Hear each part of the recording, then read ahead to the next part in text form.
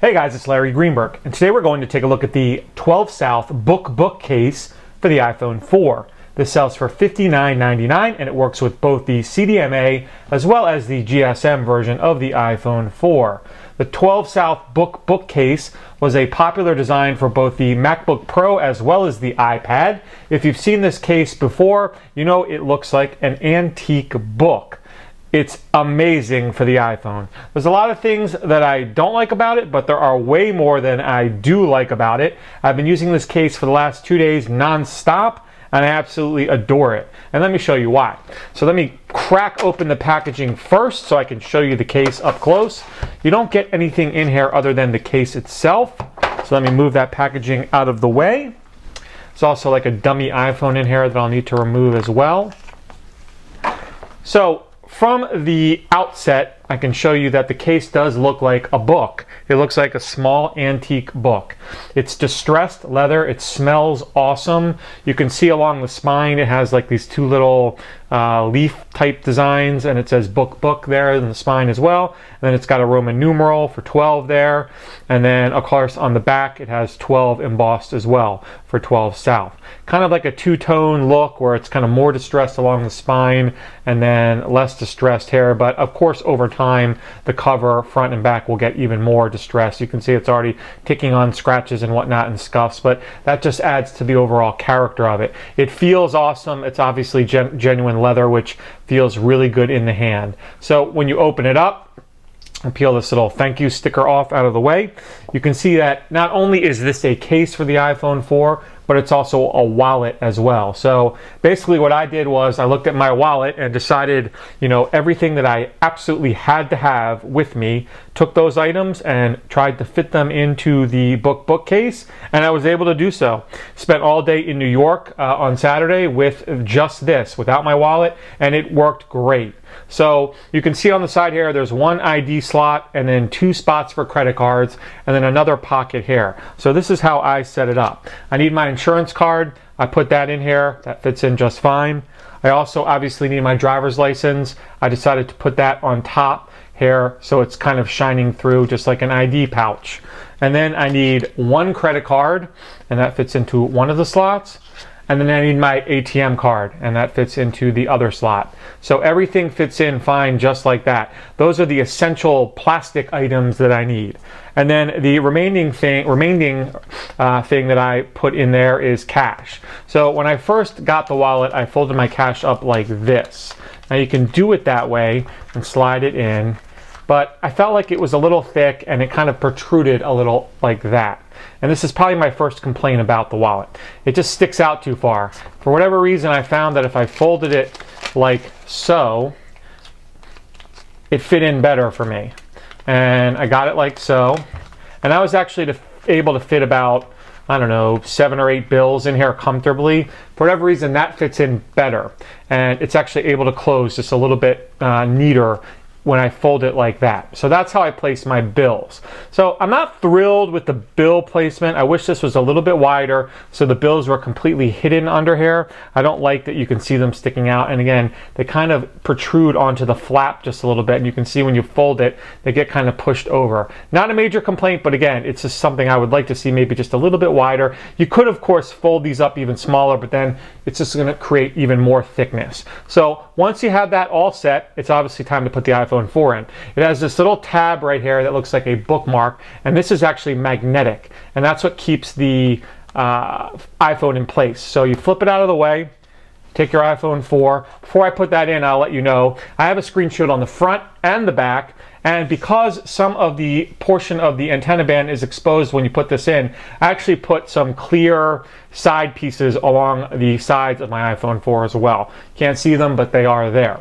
And then simply slide the iPhone all the way down into the little sleeve there and take this little bookmark looking thing and tuck it behind the iPhone. And now it's locked in place. You can't push it up until you remove that flap out of the way. It won't come out. So let me just show you the thickness of it.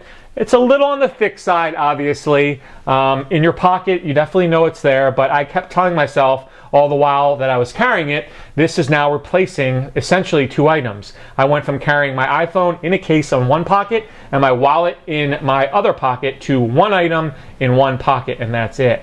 So I'm definitely enjoying that aspect of it. So a couple other things about the sleeve itself. You can see that it covers a little bit of the bottom and a little bit of the top. However, like I mentioned, the top corners of your iPhone are kind of left exposed, and that's why I put that clear cover over my antenna band. However, your sleep awake button fully accessible, as well as the headset and the secondary mic. On the side there, you can still get to the vibrate switch. Has a nice cutout for both versions of the iPhone.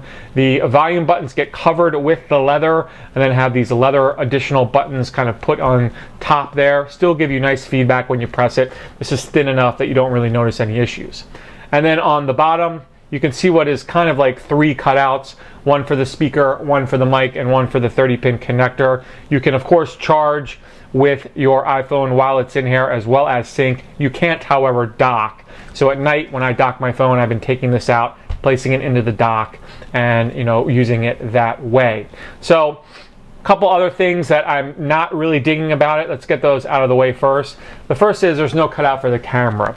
If you're a huge camera user, you might not be thrilled with that. You do basically have to pop this up and then slide the camera out to take a picture. Now, you think this would work okay, but of course this gets in the way of your picture. So what I found myself doing while I was using this is to pull this all the way out, take a picture, and then put it back in. Not really a huge concern, but if you're a major iPhone photographer, it may bother you. The only other issue that I have is when it comes to typing, and I actually think that it's a good one more than it's a bad one. So if I go in here and I go to type an email, you can see that the flap gets in the way, and I had a hard time kind of using my thumbs to type because this flap was constantly getting in the way. Well, I always have heard how much easier it is to type in a landscape mode, and basically this case forces me to type in landscape mode, which makes things that much easier.